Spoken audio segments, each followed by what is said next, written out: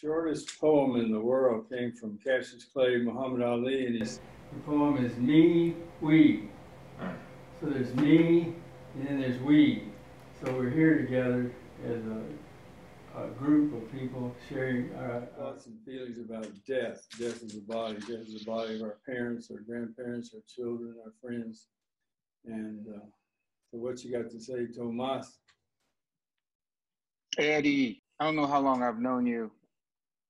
Were you around when I was leading a couple of seminars? I never saw you lead. I don't think so. But I think I knew you back then. And as the years progressed, somehow you slid into my life. Somehow, I don't know how it was. And we went to sneaking. Huh? Oh, sneaking in. Yeah. You and we went to Whole Foods about every 6 weeks or so. Yeah. And it was me listening to you give me the benefit of your infinite wisdom. Thank you so much. Oh, we was getting fat. Well, what I appreciate, you were always there, and you always had something to say about whatever I had to say. And it was sort of a subtle coaching, although I never asked for it, unless I did. But everything you said always fit with what it was a real response, an intelligent response to what I was up against, if I was up against something. And if it wasn't up against something, it was just you sharing what you see from what I had just said, which was always delicious. And I don't know, that you just wanted to hang out with me was always an honor for me. And you'd call up and say, hey, want to get together? How about now? It was always now. It was never, let's get together next week. It was like, are you free now? Let's do it now.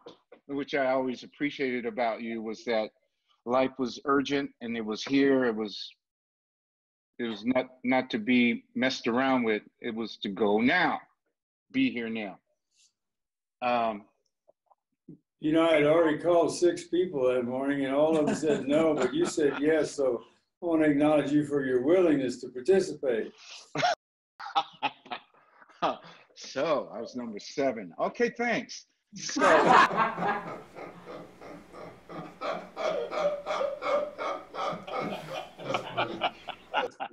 oh, that changes my whole story. Let me go back up a little bit. No, it was always delightful. And I've, over the years, just grown to love you as like one of my few people I call a friend, a true friend, someone who listens and responds intelligently and has something of value to contribute. And you've always been that way, even in seminars.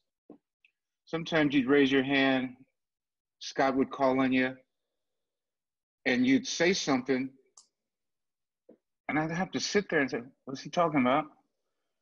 But then, you know, it fit once you finished, because you'd always bring it out in the end. And it was great being in seminars with you and having you be acknowledged by Scott as one of those unique human beings who has registered a whole boatload of people into the Landmark Forum.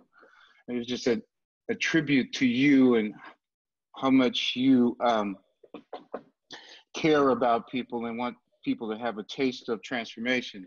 The other thing is I got from you is an appreciation for women.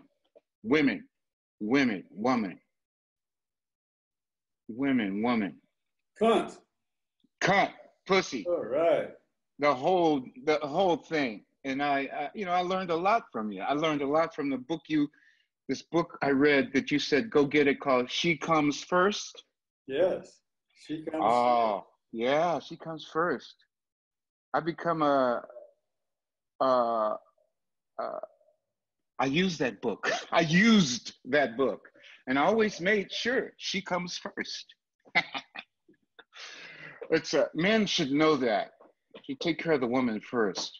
Plus, there's all this stuff that we've done to women over the years that I learned to appreciate from having listened to you.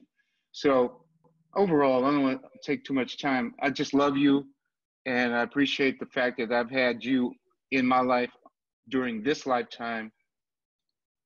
Thank you. I want to say one thing about black people. Mary and I watched the Eyes on the Prize, which was 6 hours last week, about Mississippi and Alabama in 1964, 65, and 70. And I cried all the way through it because of you. I thought about your being there, your ancestors were there, and it was very, very sad because I know Thomas so well. That just broke my heart just to see white people treating black people like that. And thank you for allowing me to see more clearly something that's horrible that I wasn't very aware of. Okay? You're welcome. Thank you.